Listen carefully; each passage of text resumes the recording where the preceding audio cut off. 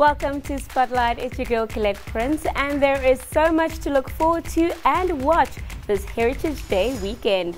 Our elite team of mercenaries are at it again in Expendables 4. Love knows no bounds in the K-Drama Past Lives. And we have a look at this year's highlights from the Toronto International Film Festival. Who do you call when all other lines of defense are off the table? Of course, I'm talking about the new action film release, Expendables 4.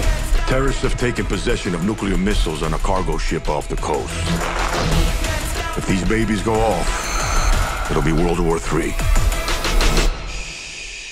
It's time to get loud.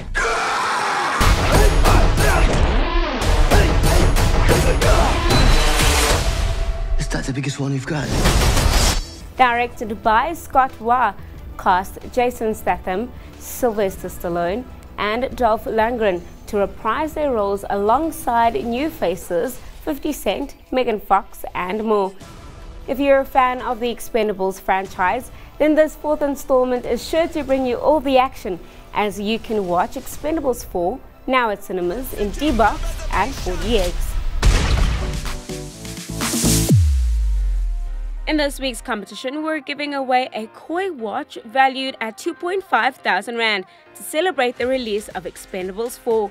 For full competition details, head over to Spotlight South Africa on Facebook.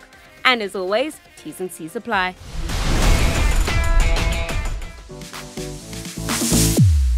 K-drama fever continues to spread and is gaining more and more popularity as A24 brings us a love story that spans through time in the new film release, Past Lives.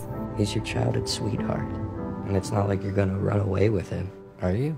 The first time that Haesung and Arthur meet each other was also the first time that the actors met each other in person. We did this sort of experiment as we were filming where we didn't talk, never met until the first moment we meet on film. It forced me to be vulnerable in a way that I was deeply uncomfortable with.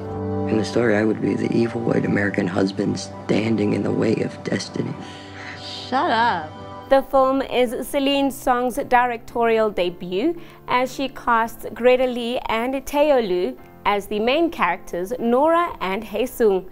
If Matters of the Heart is more up your speed, then head out to a cinema near you to watch an emotionally disarming odyssey of love in the film Past Lives.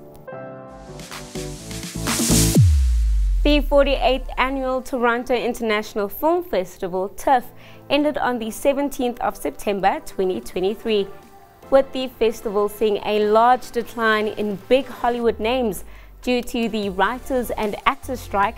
Some prestige films did not make an appearance, but that being said, the festival showcased over 300 films, such as Cord Jefferson's film, American Fiction, winning the People's Choice Award, Mr. Dress Up, The Magic of Make-Believe, also winning an award, and a few noticeable films that people haven't stopped talking about, being the heartbreaking film Green Border, the film Hitman, and Quiz Lady starring Awkwafina and Sandra Oh. It is safe to say the race to award season is lingering in the air, so we will keep you up to date on all local and international film festivals.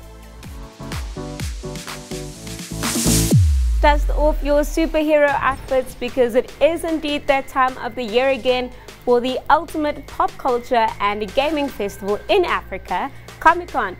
With so much to do and experience with your family, interact with some of your favorite local artists and illustrators. Have fun with the Nun 2 and Aquaman and the Lost Kingdom stands. Get an autograph or a picture with our main international artists.